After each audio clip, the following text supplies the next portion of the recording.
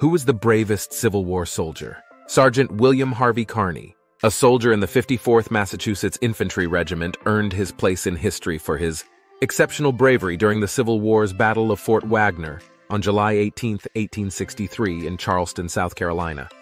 Sergeant Kearny bravely saved the American flag, planting it on the parapet and holding it aloft while his troops charged, despite his wounds.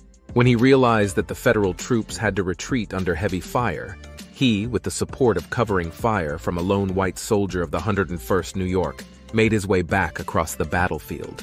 In the process, he sustained 2 more wounds, but successfully returned the flag to the Union lines. Upon handing the colors to another survivor of the 54th, Sergeant Kearny humbly stated, "Boys, I only did my duty. The old flag never touched the ground."